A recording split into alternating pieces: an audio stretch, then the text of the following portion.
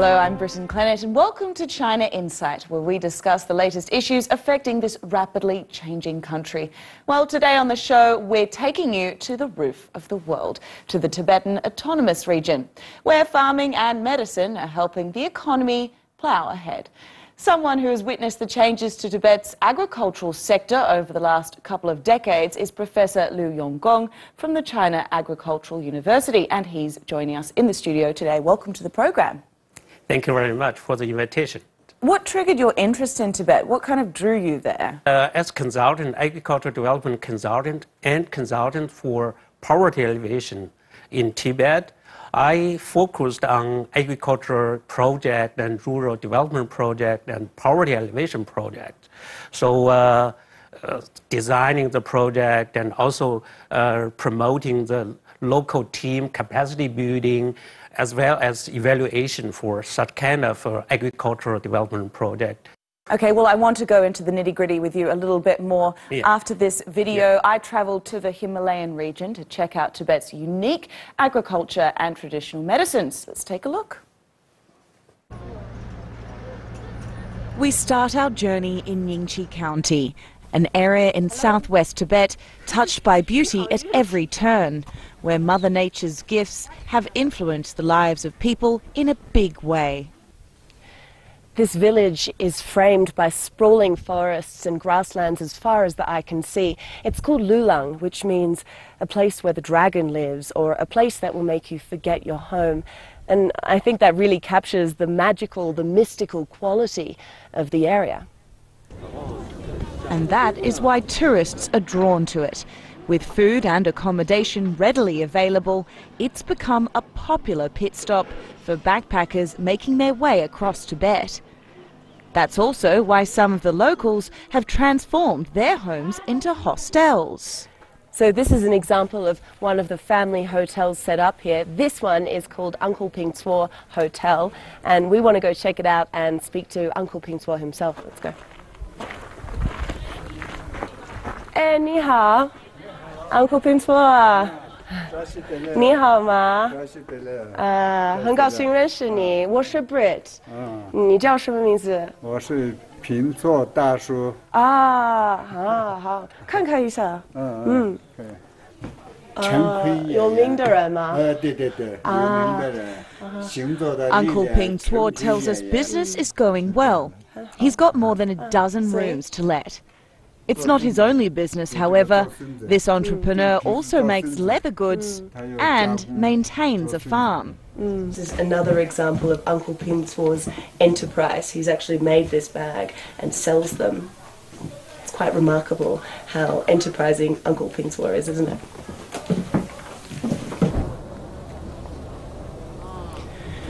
Thanks to Ningxi County's fertile soil and many waterways, the area is becoming a thriving agricultural hub, and much of what is grown is used in Tibetan medicine, which has a history of more than 2,000 years and is now one of the world's leading forms of traditional medical treatment.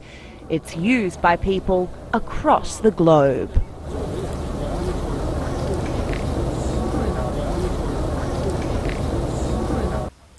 So this woody brown fungus that I've got in my hand is supposed to be extremely good for your health. It's grown in these greenhouses behind me on this farm, and then it's taken to be processed at medical factories. The plants are cultivated by Nima, who says he's reaping the benefits of a high demand for traditional medicine.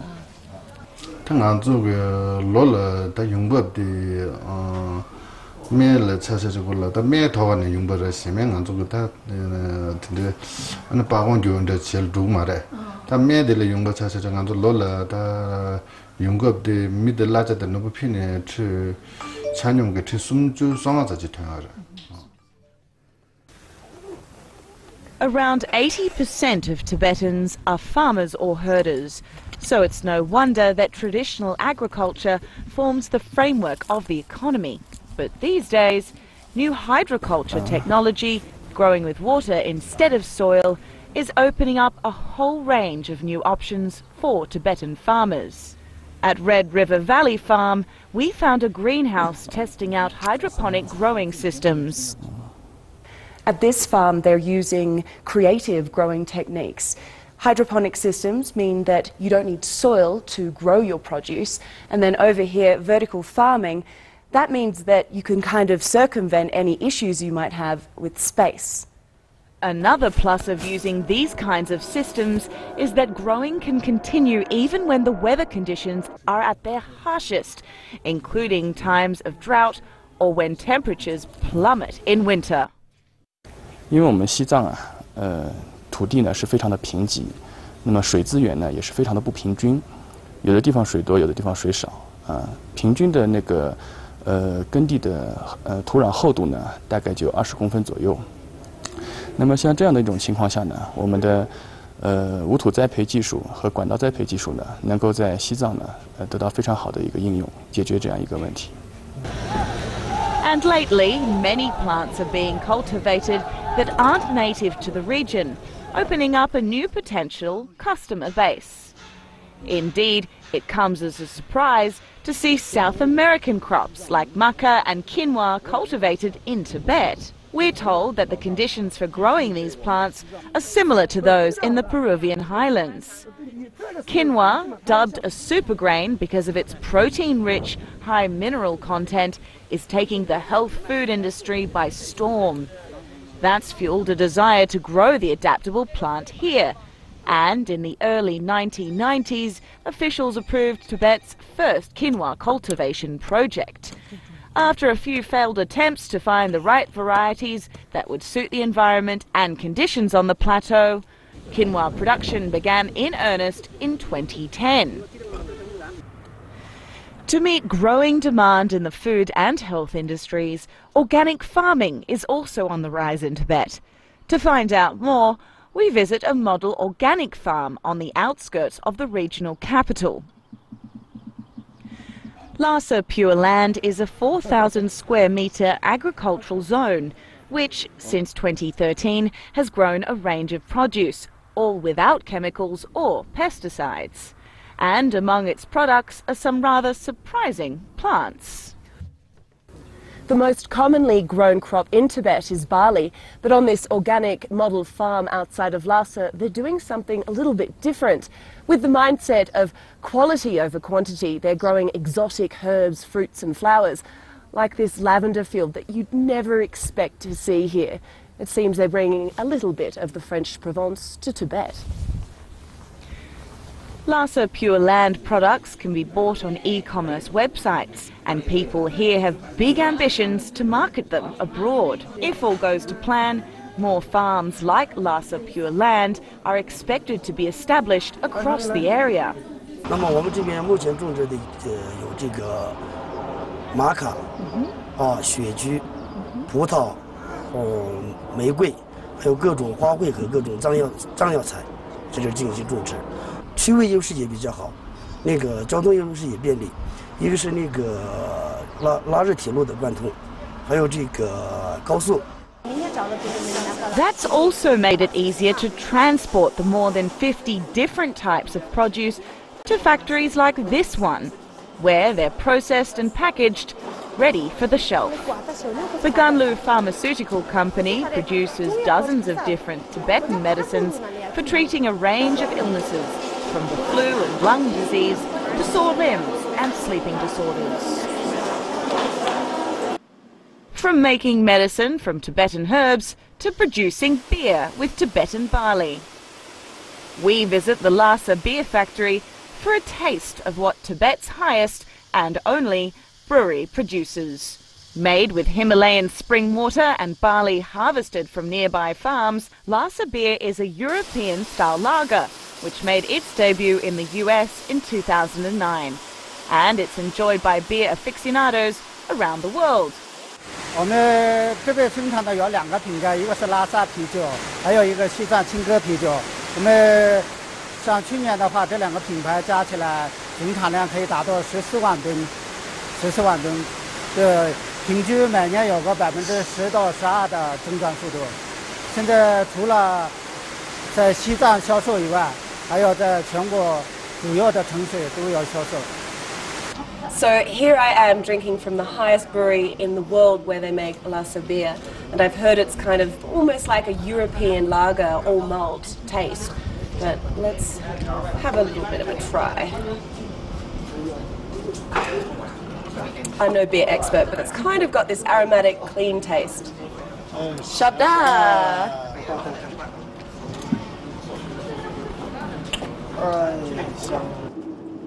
After that quick palate cleanser, it was back on the road to check out a lake on the border between Dam Shuen and Baingoin counties. And it didn't disappoint. You might think I'm by the seaside, but I'm actually 5,000 metres above sea level. The glittering turquoise Nam So Lake, in my eyes, is just another testament to the real natural beauty of Tibet. Nam So is the largest saltwater lake in Tibet and attracts busloads of marvelling tourists each day. Our journey then takes us back to Lhasa, a city of contrasts. Although hints of modernity are seen all over, with development very much a focus for officials, visitors are still attracted by its ancient, holy sites. And I'd say, like, the palace, so gigantic for the time when it was built. And that just amazes me, the scope of how huge it is. Chokhang Temple is the most revered destination for pilgrims to Lhasa. They circle the site clockwise in a meditative state, in a process known as a kora, while tourists weave between them. Very different, I mean, absolutely different culture than we are used to, of course. And they're not as progressive, of course, as we are. And I love it. I absolutely love it because they're so different, maybe. When people usually think of Tibetan landmarks, this is usually what comes to mind, the iconic Potala Palace. Standing at more than 3,600 metres, it's the highest palace in the world and a symbol of Tibetan culture. Tens of thousands of Tibetans come through here each year to worship, and tourists flock to marvel at it. And it's not hard to see why. The Potala Palace is the historic home of the Dalai Lamas. It lies between the city's ancient east and modern west. Lhasa became the capital of Tibet during the 17th century, but it's probably changed more in the past few decades than at any time in its history. The Potala Palace is the spiritual heart of Tibet and on the UNESCO list of World Heritage Sites. That's why visitors say it's so important that it's kept maintained. 我觉得需要，这算是我们中国藏族，可能也算是我们中国的一个文化传承。反正我们来看了，可能只是我们来看，还有我们的子孙后辈呢。我想我们子孙后辈也应该来看看比较壮观的东西，而且也可能会给他以后的人生路有一些指引，因为我们藏传佛教里面有很多文化，可能都比较有内涵。 But preservation can be a challenge, given the hordes of tourists shuffling through. Last year alone, 830,000 people visited the palace.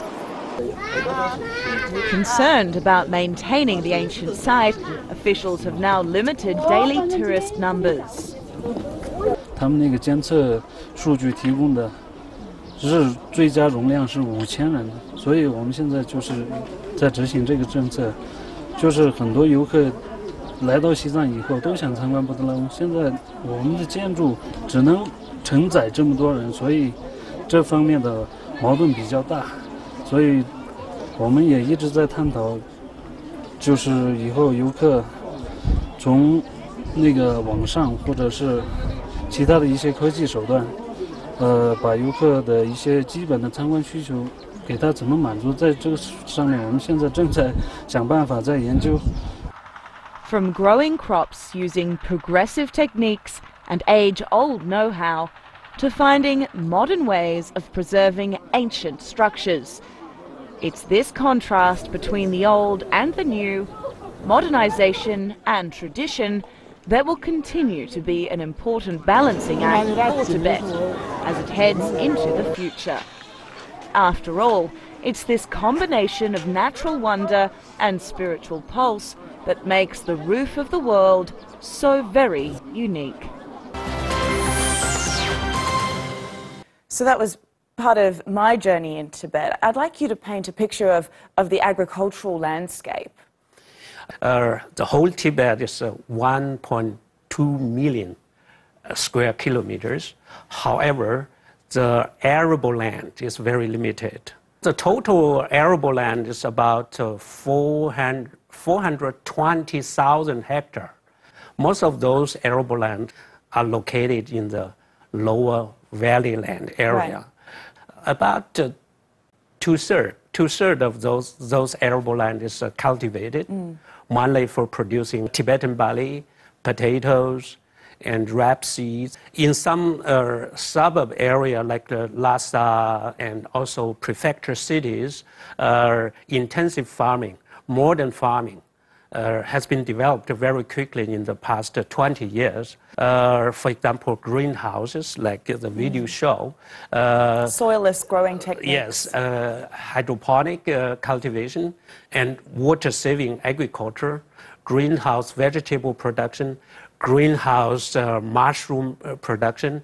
Why is it so important that we use greenhouses and these different kind of growing techniques? That's a good question, because high altitude, the temperature in the night is very, very low. They have sufficient sunshine, and the temperature during the daytime is sufficient for growing of most of the plants. However, in the night it's a very low temperature.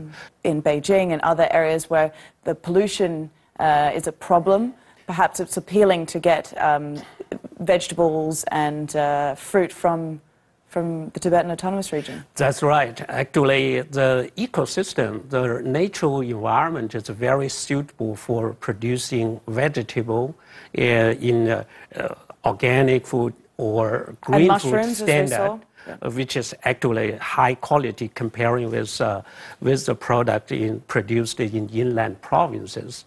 In the open production system, farmers don't need to apply pesticides, so they can grow the vegetable without attack for insect or other diseases and so on. Like we saw with Lhasa Pure Land, exactly, their commitment to no pesticides, no chemicals. Exactly. And particularly in some remote county suburb, the environment is entirely very pure, without any pollution. Right. Air is very clean, water is very clean. Farmers don't apply any pesticides. So those products, particularly the vegetables, can be qualified as organic products or green food products. How are they selling? Actually, there are some traders and transport teams and so on buying the products from individual farmers and then transport to Lhasa and to the prefecture cities and so on. Actually, the value chain, market chain is somehow developed, so farmers can easily sell their products to outside. And also, of course, the vegetable can also provide vitamin food sources for farmers. Traditionally, Tibetan herders, they didn't grow the vegetable, and they can also not have such kind of vegetables. So, vegetable is sources of vitamins.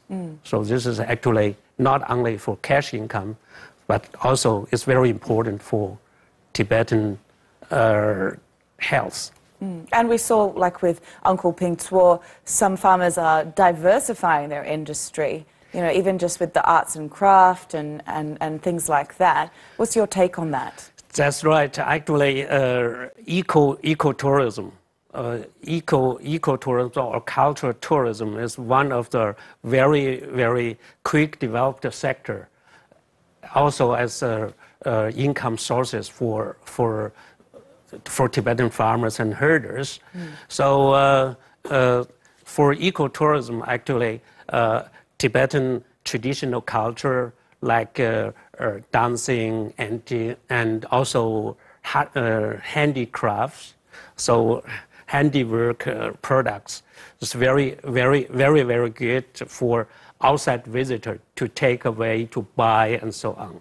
Eco-lodge can also combine the ecological activities, for example, eco-hiking to the mountains, and also enjoying the traditional Tibetan farming activities for outside visitors, inland visitors, and also foreign visitors. This is very interesting. Yeah. So for those kind of activities, actually, farmers can get income.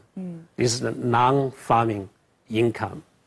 That leads me to the question of sustainability. How important is sustainability for Tibet's future, and how is it being approached? Sustainability or sustainable development is a high priority in the autonomous region's development strategy. So I heard that in the 13th five-year plan, the autonomous region government adopted so-called sustainable green development as a major strategy. So, you know, the ecosystem in Tibet is very fragile. So if you overuse the grassland, also overuse the arable land, it's caused the degradation of vegetation. So in the high plateau area, so the ecosystem cannot be rehabilitated by itself. So this is very important to adopt the sustainable development, not overuse the grassland. For example, for grazing, overgrazing can cause a very severe and quick degradation of grassland. Therefore, the government try to introduce the eco-compensation system, try to reduce the stocking number for reducing the grazing capacity. To provide an intensity. Yeah. Provide an incentive. Yes. For being green. Yes. So in some area, the eco-compensation provide actually, I think, about 40% of the farmers or herders' income. That means farmers, herders agree to reduce the stocking number and get the money from the government as a compensation for their livelihood. So that's very important.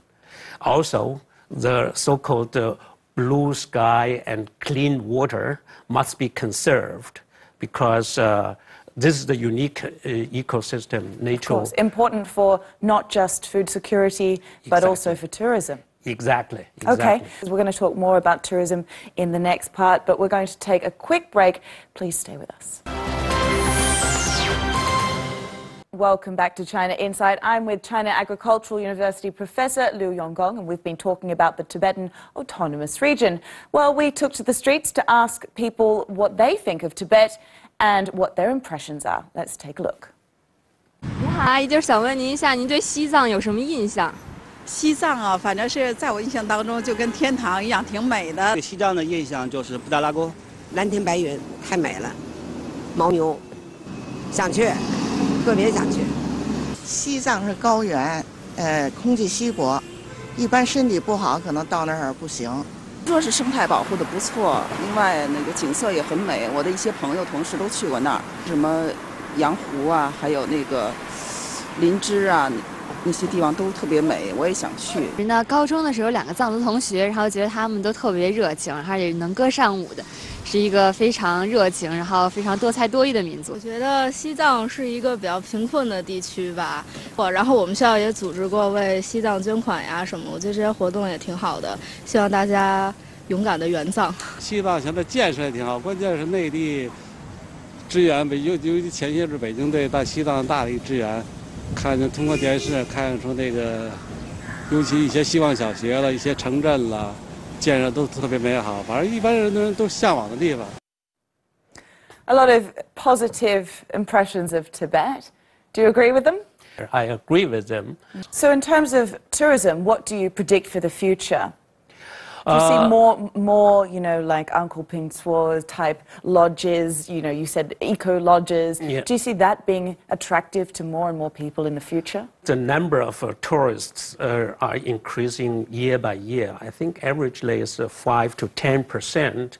So I 5 to 10% jump each year, is that right? Yes, yes. So I think ecotourism, cultural tourism is one of the very, very attractive area for the outside visitors, both for inland visitors as well as for foreign visitors. Which I guess is why it's so important to preserve and, you know, put an emphasis on sustainability, because people do want that authentic experience. Exactly. Right? By increasing of the tourist number, I think the ecosystem pressure will be also increased. In such a fragile ecosystem, more visitors means also high pressure. So that I think in the future, the local government should develop sustainable ecotourism strategy, not just promoting increase the number of visitors, should also control the number of the visitors. Right, like we saw at Potala Palace, the numbers, they had to cap the numbers because the tourists were just coming through so thick and fast that it was damaging. Right. Exactly. Particularly the infrastructure, transportation infrastructure in the past 2 decades was developed very quickly. So access to remote areas now is possible. So the higher the altitude, the fragile the ecosystem. Therefore, for eco-tourist development in such high altitude area should control the number of the visitors. Right, because more people have access to these kind of altitudes, Yes, so yes. it's quite a shock to the system. Exactly. Preservation, conservation of the Tibetan culture is also very important as development of tourism sector. So more outside visitors and enjoy the indigenous culture, religions, and traditional. They want that experience. Yes, yes. However, should also conserve the buildings and also the Tibetan indigenous culture, including religions and so on and so forth, for future development. Tourism is an important sector, however, should consider to conserve the ecosystem and also the culture. Okay, I think that's a great place to end it. Thank you very much for joining us on the program. That's my pleasure. If you have any comments or questions, email us at chinainsight@cctv.com, or you can find us on Facebook, Weibo, and WeChat. And we'll see you next time for more stories and discussion on China out of China. Goodbye.